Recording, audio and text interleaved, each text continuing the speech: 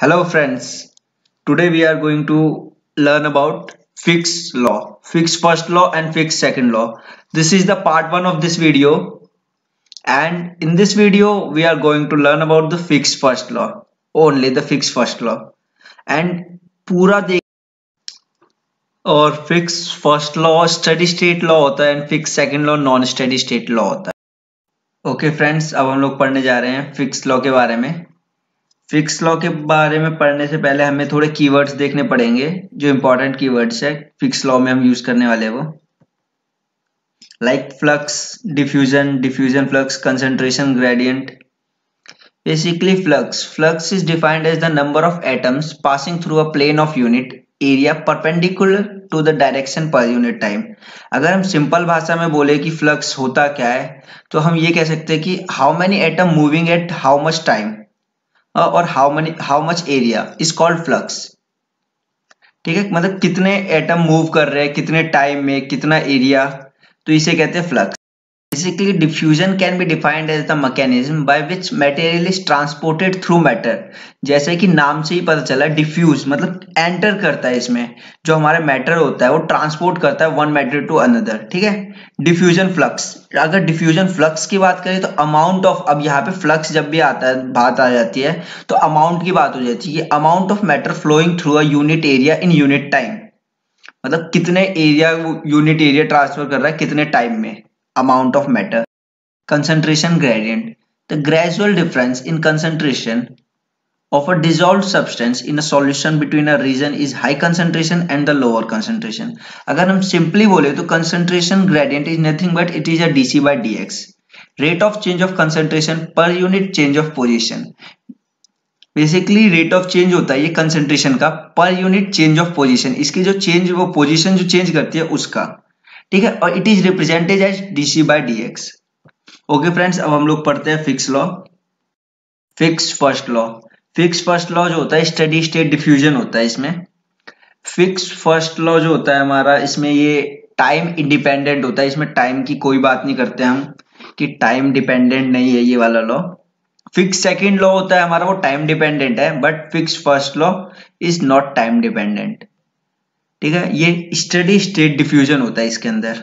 This law, अगर हम law की बात करें तो लॉ बस हमारा इतना है, ये 4-5 लाइन का हमारा लॉ है टोटल. अगर हम इसकी ऑपरेशन की बात करें कि डिफ्यूजन किस तरह से होता है तो वो बड़ा है हमारा. पहले हम फिक्स फर्स्ट लॉ पढ़ते हैं क्या होता है. This law describe the rate of diffusion. Basically जो फर्स्ट लॉ है या हमारे दोनों लॉ ये रेट ऑफ डिफ्यूजन को डिस्क्राइब करते हैं. This law is state that diffusion flux is directly proportional to concentration gradient. जो concentration gradient जो होता है वो directly proportional होता है diffusion flux के. J जो होता है हमारा diffusion flux होता है dc by dx के directly proportional होता है. हम ये proportionality का साइन हम ये coefficient factor माइनस डी लगा देते हैं इसे. माइनस डी, ये d जो होता है हमारा diffusivity होता है and dc by dx concentration gradient. Concentration gradient की यूनिट होती है एटम पर सेंटीमीटर क्यूब. ठीक है, और ये माइनस डी, हम जो माइनस लगाते हैं ये negative sign is because the diffusion is from a lower concentration, sorry higher to lower concentration, क्योंकि ये हाइयर कंसंट्रेशन से लोअर कंसंट्रेशन की तरफ इसमें डिफ्यूजन होता है, इसलिए हम माइनस का साइन लगाते हैं. अब हम लोग देखेंगे डिफ्यूजन कैसे होता है फिक्स फर्स्ट लॉ में. Consider the diffusion of solute atom in the x direction between two parallel atomic plane. ठीक है, we will assume that over a period of time the concentration of plane 1 का जो concentration है and plane 2 there is no change. वहां पे change कुछ नहीं होता concentration में. ठीक है, concentration of solute atom at these planes for the system with time के साथ. Such diffusion are said to be steady state condition. जो steady state condition होती है हमने पहले ही बताया था फिक्स फर्स्ट लॉ जो होता है steady state पे काम करता है. In steady state diffusion system, no chemical interaction occur between the solute and solvent atoms because there is a concentration difference. Basically concentration difference की वजह से chemical interaction नहीं होता between plane 1 and 2. There will be a net flow of atom, उसमें atom का flow होता है from higher to lower concentration and can be represent as a flux, diffusion flux बोलते हैं जे। ठीक है, the flux is defined as number of atom passing through a plane of unit area perpendicular to the direction per unit time. The flux in the system can be expressed as follows: J equals to minus d by dc by dx। ये हमने आपको पहले ही equation clear करा दिया है fix first law की।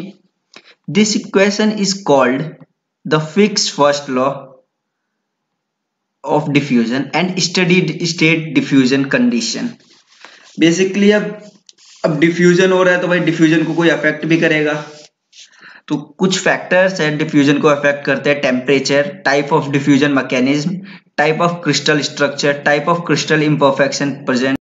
Note, this type of diffusion take place when a non-reacting gas diffuses through a metal foil and this law is independent of time। Okay friends, अब आपका फिक्स फर्स्ट लॉ पूरा clear हो गया होगा कि कैसे कैसे इसमें क्या होता है रियल में। अगर किस तरह से अगर एग्जाम में अगर आपका कभी भी क्वेश्चन आता है फिक्स फर्स्ट लॉ के बारे में, अकॉर्डिंग टू नंबर आप लिख सकते हैं कि अगर कई बार आ गया कि भाई पूरा प्रोसेस बतानी है तो आप ये भी बता सकते हैं, वरना बेसिक तो ये हमारा है ही। Thank you friends.